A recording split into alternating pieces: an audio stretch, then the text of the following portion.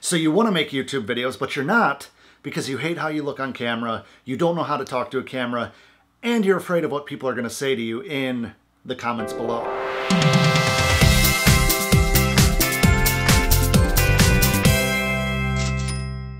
What's going on, guys? Adam Ivy, AdamIvy.com. Just drank a Monster like 20 minutes ago, so I am pumped up for this one. Something that people tell me all the time is that they want to make YouTube videos, but they're afraid of what people are going to think about them. They're afraid of what people are going to say about them in the comments below of videos on YouTube, or they hate how they look. They feel awkward talking to a camera, and guess what? All of those concerns are normal. So me personally, I started in 2009 on YouTube with a Kodak point-and-shoot camera. Back in the days when point-and-shoot cameras would also shoot video in square mode, none of the sidebars. Let's cut to one of those videos. What's good, people? Adam Ivy. Gonna be making a beat today. I've had a lot of requests for videos and such, so I'm gonna be doing that today. A lot of people have been asking me for up-tempo hip-hop, up-tempo top 40, almost like a hip-hop / pop hybrid. So that's what we're going to do today, and you can join me. It's my first beat making video, so hopefully you like it, hopefully you like the music. Feel free to comment below. Okay, now that video was god-awful, and I understand that. The point of the matter is that that video right there was the 5th or 6th video that I actually shot before I had the courage to post it up on YouTube. One exercise that I always encourage people to do is practice until you're comfortable with yourself. So what I would say to do is get a camera. It doesn't have to be a fancy DSLR. It doesn't even have to be a cell phone camera. You can literally buy a cheap webcam for $30 and just record it straight into your computer. I'm gonna say that most of you have a computer or access to a computer where you can practice this. So regardless of what type of video you want to do, you could literally be saying, your name and what kind of foods you like, right? You could say, hi, my name's Adam. I really like to eat at Chick-fil-A. One of my favorite menu items is the classic Chick-fil-A sandwich with 2 pickles, and I do a half sweet, half unsweet tea with a large fry. Waffle fries being one of the best fries that Chick-fil-A makes. This is the point. It doesn't have to be about anything that you want your audience to view. It could just be something that you like to do. That's one thing I want to push home here, guys. Don't do YouTube for views. Don't do YouTube to try to become famous. Don't do YouTube to try to make money. Do YouTube because you enjoy it. One reason that I'm shooting this video in my office right now is my studio is not set up. As you can see, I have clothing racks here that I pulled in from a different room with a bunch of Just Be joggers. Just Be joggers available now at justbe.com. And I have, paperwork all over my desk. As you can see, it's disgusting. Screensavers going in the background. It's not set up, and it doesn't have to be fancy. It doesn't have to be perfect. One thing that I struggled with when I started doing YouTube videos is I thought that everything had to be perfect. My hair had to be perfect. The outfit I was wearing. Look, I'm wearing like freaking gym shorts in a Just Be signature tee. Anyway, great value. Anyway, guys, my hair's all over the place.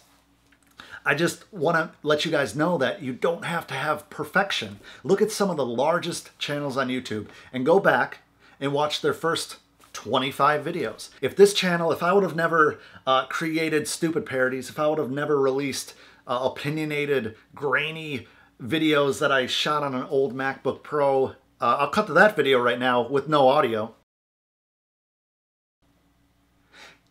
Again, really bad, but this is the thing. You have to put it out to get better. You have to practice to get better. If you go to the gym and you want to get big, or you want to lose weight, or you just want to get fit, you have to keep going. It's not a one and done thing.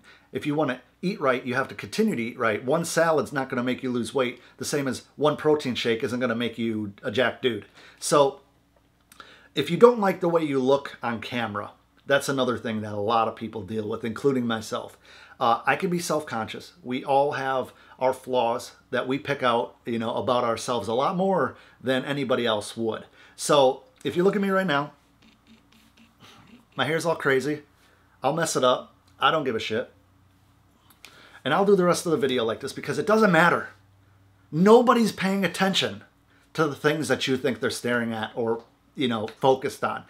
You could have a crooked tooth and be like, oh my God, I don't want to do videos until I have braces. Or you might have a pimple or a scratch on your face. Oh my God, I don't want to do a video until my face clears up. Paralysis by analysis. And what that means is you just overthink things until you paralyze yourself.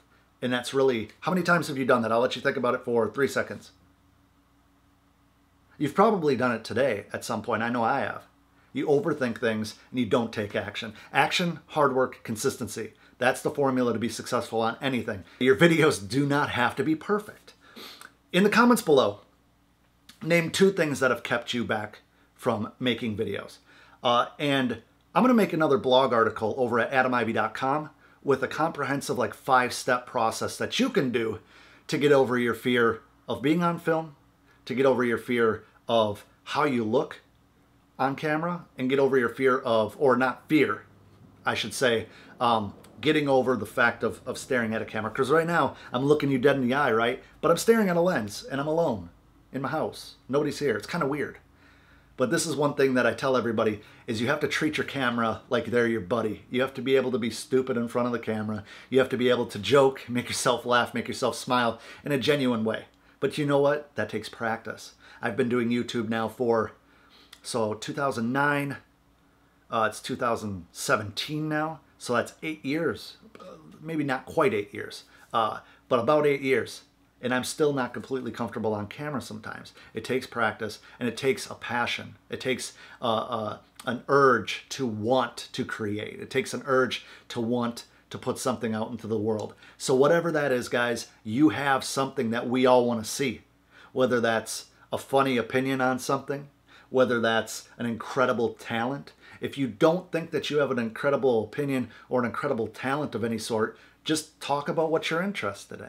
If you like to play magic cards, there's somebody out there that's waiting to hear what you like about magic cards and waiting to be your friend. I've made so many friends from YouTube, so many friends from the videos I do, whether it's people that I can make smile, people that think I'm a total idiot, but can respect the hustle, people that have benefited from maybe some of my reviews, people that have benefited from maybe some of my rants, and you guys are like family to me. There's so many of you, dozens of you, that I haven't met in real life, but I want to someday. And this channel, for me, is a catalyst to make that happen. Eventually, I hope to be at VidCons. I hope to be able to have seminars or conventions where I can speak. I hope to have conventions of my own that I host, that I bring my friends into, that they can speak and they can reach people and they can touch lives.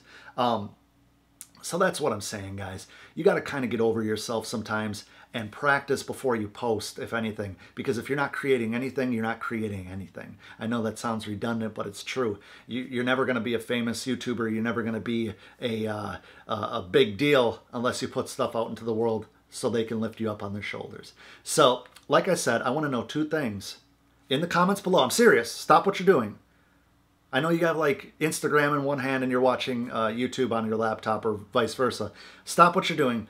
In the comments below, type in 2 things, or let me know 2 things that have held you back from creating a video that you really felt like doing at one point. Or 2 things that have held you back from creating some type of content. And before you go and click on another video, I want to connect with you. So come find me on Instagram, Twitter, Snapchat, all that good stuff at Adam Ivy. Make sure to subscribe and like. And until next time, you can find me at adamivy.com.